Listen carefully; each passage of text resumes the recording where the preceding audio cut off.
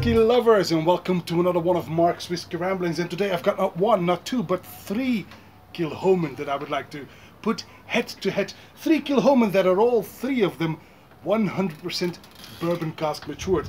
Let me explain. The first one that we have here is the Machir Bay at Cask Strength. This is the Machir Bay that was released for the 10th anniversary of the Kilchoman distillery. The brothers George and James Wills, they toured Europe. They are the sons of the founder Anthony Wills, of course. They toured Europe to celebrate the 10th anniversary of the distillery with this Machir Bay 10th anniversary tour, bottled in 2015 at a whopping 58.9% ABV. Hooray! Now, contrary to current Machir Bay releases, which are a bit bourbon and a bit of sherry cask matured, this is 100% bourbon barrels. Next up is the Kilchoman Original Cask Strength. This is a release that is put out there every single year. So this is the distilled 2009, bottled 2014 edition. So it is a 5 years old, 100% bourbon casks again, bourbon barrels, and this has a whopping ABV of 59.2% ABV. Oh my God. Last but not least is an older one, and you can see by the shape of the bottle, this is the previous design of the bottle, which actually I quite liked because it represents a still, right? Anyway, this is a fresh bourbon cask, so this is a single cask that was a fresh bourbon cask that was distilled in 2007, I believe. Let's check. Distillation date 10th of October 2007 indeed, and it was bottled at a whopping, do not be afraid, this is 62.4% ABV. Honey, I need water. Just kidding. So this is 3 bourbon cask matured, because this is a fresh bourbon cask. 3 bourbon cask matured Kilchoman at cask strength. Right. And I would like to put these head to head. And I have to tell you beforehand, I chose these because they are all bourbon cask, obviously, and I do have a bit of a penchant for bourbon cask matured Kilchoman. I think this is Kilchoman as it should be. I know there's a lot of these cask finishes and port matured and rum finish and red wine and whatnot. I really like Kilchoman bourbon cask matured. It makes, in my opinion, the spirit shine through the best. So let's put these head to head, and let's start with the Machir Bay, the 10th anniversary release. Light golden. It's actually more like straw. Right on the nose. And there you have it, the typical Kilchoman spirit. It's peaty, sure. It's got a lot of earthy notes. I get some lime, I get some lemon. But also get a bit of smoked peat. A bit of a sour note as well, probably like grapefruit. Earthy, very earthy. I really, really like this. Right, on the palate.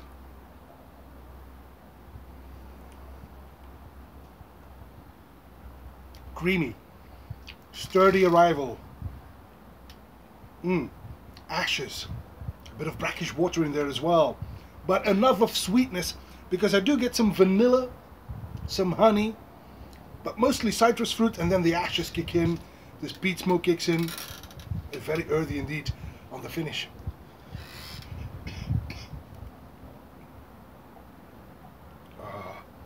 Long textbook Kilchoman. This is so good. Ashes again. The smoke fades away gently, and it's got a bit of the spices there on the finish as well. I get some ginger and some white pepper. The Kilchoman Machir Bay 10th anniversary tour. Lovely, lovely. If you can still find it, and you can find it left or right, Google it, you will find it. Absolute stunning, stunning Kilchoman. I really, really like this one. But the original cask strength then, what about that? Also bourbon cask matured. It's a lot less sweet on the nose. The vanilla that I had on the Machir Bay is not there. This is all about earthy notes and citrus fruit. I get some stone fruit as well. A little peppery as well. Quite alcoholic at first, but it fades away gently to reveal those ashes again. Some tarry ropes even maybe. Quite nice indeed on the palate.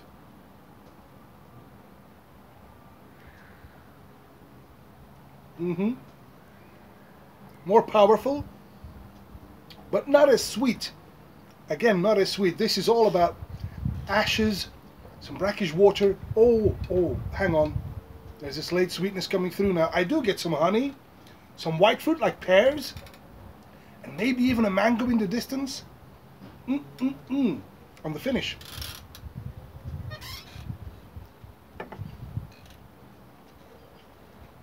Again, long, very long, ashy, very ashy. There's a sooty, the vanilla that I had on the palate, late on the palate, now fades away, leaving room for a lot of smoke. The smoke becomes quite grand, leaving your mouth completely warm. Quite a bit of wood spices and a tiny bitter note at the end, and that must be the tannins from the oak wood. Again, another lovely Kilchoman. But this last one, the fresh bourbon cask, which is very young. This is only 3 years old. A single cask that was released for Belgium, and again, 62.40% ABV. I may need some water with this. This is actually straw. This is even lighter in color than the original Cask Strength. This is sunlight to straw, right on the nose.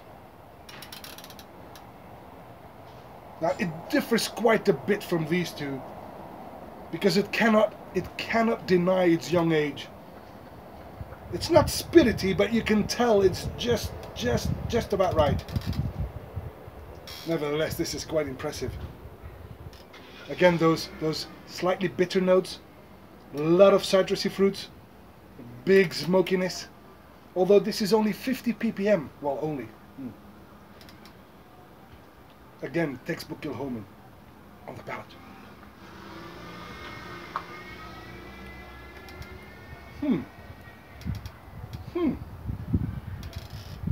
I would have thought that I would be needing a lot of water, that this would be very alcoholic and biting, but it's actually silky soft on the palate upon arrival.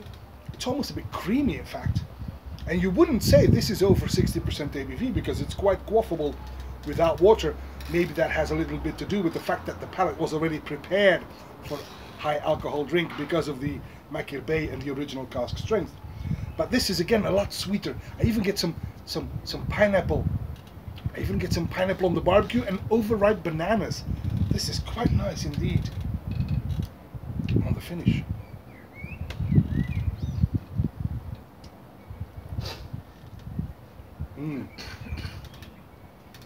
The finish is long and quite ashy, but this is a bit